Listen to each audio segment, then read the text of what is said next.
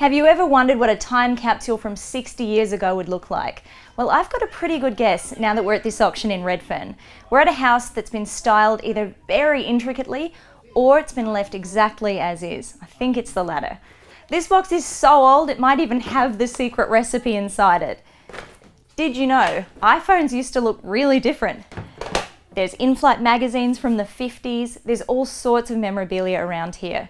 I wonder what will happen to it all. For one family, it's a very big day. Carmen remembers growing up here and a close connection to her dad, who owned this home for 60 years. A lot of memories. Good memories? Yeah, very good. It's an unusual property for a number of reasons. It bears the marks of its age, including an old dunny lane where the outdoor loo was a very long walk from the house. 810, you've played it well, you've played it better. I know. Sold, congratulations and well done. So, why did you decide to step in for your daughter? What makes you think that that's... Yeah, because if we don't help them, there's no way they're going to buy a house, isn't it? Yeah.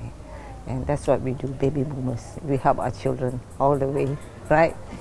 So my historical trip continues throughout this house in a kitchen that has definitely seen better days. Nonetheless, it is a hipster paradise, and we're in hipster heartland in inner city Sydney. What would they make of this?